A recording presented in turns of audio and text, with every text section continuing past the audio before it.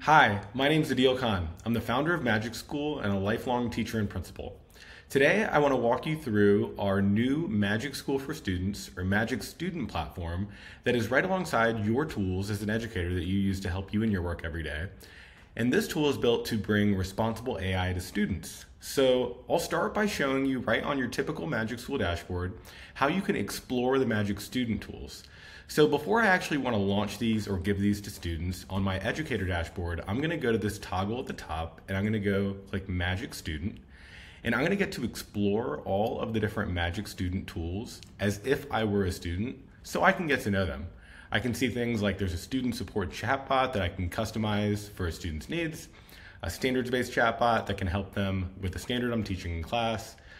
Students can create fun tongue twisters, maybe create a song in class customized to the subject that they're learning, interact with a character from a story they're reading, get tutored by AI, get really amazing writing feedback on writing they're working on, informed by a rubric that you've created. There's so many amazing ways to explore MagicSchool for students. And you just click on it, you can click an exemplar, and this is your opportunity to explore a tool. This is the 5 questions tool that pushes students to higher level thinking with questions on the subject they're teaching or they're learning. But you can explore any of the tools here. And when you're ready, you have some tools that really make sense for the lesson that you're teaching today that you want to give to your students so they can use in a responsible way. You'll click that Launch to Students button on the left sidebar. So I'm going to do that now.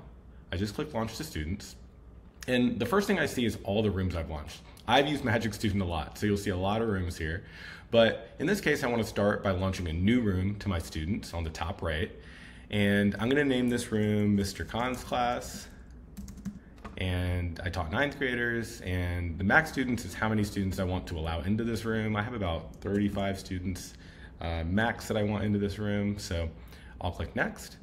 I'm going to select the tools that I want my students to use for my class. I can select one tool, especially if I'm early and I want to introduce one tool at a time. You can do it this way. I select the Adobe Image Generator because I want my students to be able to generate AI images for the assignment they're working on. I'm going to click Custom Chatbot because I want to actually customize a chatbot and make it really interesting for my students. The Student Support Chatbot, and let's go with the Song Generator. That'll be fun. So now I've picked my tools that I want to use, and I'm going to click Next. And this is where it gets interesting. You can make this really customized to your needs. You don't have to do these things. You can just launch them as is and let students start interacting with some of these tools. But when you want to build something very specific for your students, I recommend that you customize each of the tools on this page. So you'll see customized tools at the top, and then when you hover over any of the tools, you can customize them. The image generator doesn't require customization because you're just letting them prompt images. But for any other tool on the platform, you can customize it. So the way that would look is, let's go to the Custom Chatbot tool. And you can customize just about everything in the tool, from the name of the tool to the description of the tool, where you might put directions, things like that for a student. But let's say I want to make a chatbot that is about the moon landing. So I'll call it Moon Landing Chatbot. And for my students, I'm going to say, ask this chatbot anything about the moon landing. And then I can give instructions to the chatbot so it knows how to interact with my students. And I'm going to say, only answer questions about the moon landing and push students to think how this was impactful for the United States during the historic period. And if I wanted to attach a PDF of additional knowledge, I could do that right here, but I'm not going to.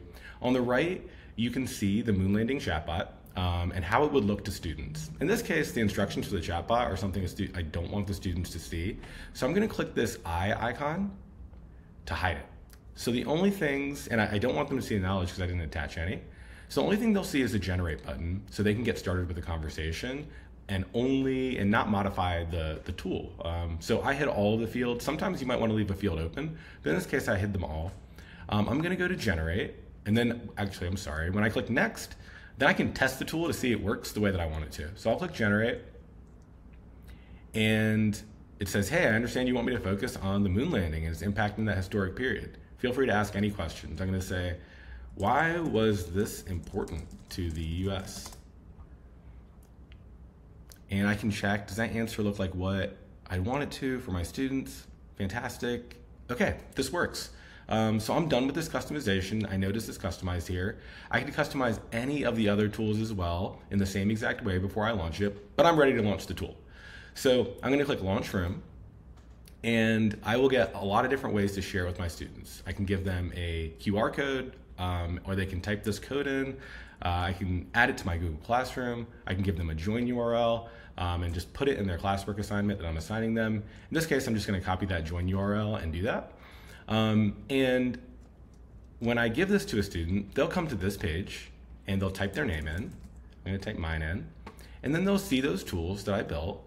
They'll get a great responsibility flag because we want them to know how to use MagicSchool responsibly right when they log in. They'll acknowledge that, and then they'll get started with their AI tools. On your end, while I don't have a sample class with me now, I want to show you how it might look for you. So you will see all of your students and you'll be able to observe their conversations, their full output histories, what they've asked, what they haven't asked. You'll even get flagged with yellow flags in case they do something that maybe is not appropriate for school. So you can see what they've done, address it, make sure that they're using this responsibly, and moving on. And then you can also see things like, you know, the images they generated with the AI image generator. So you can give them feedback on like, hey, were these images the ones that you really wanted to generate? How can you help them with their prompting to get what they really want? In addition to just understanding how they're using it. Are they asking questions that you want them to ask? Are they prompting well? And how is this helping enhance their learning? So you can see all of that on your side of the dashboard as your students are using the MagicSchool for Students tool. We can't wait to see all the ways that you use MagicSchool for students. We think this is gonna revolutionize the way that you think about every one of your lessons. And we just can't wait to see how an educator paired with AI can really enhance the student learning process. And we know that you're gonna use this in extraordinary ways.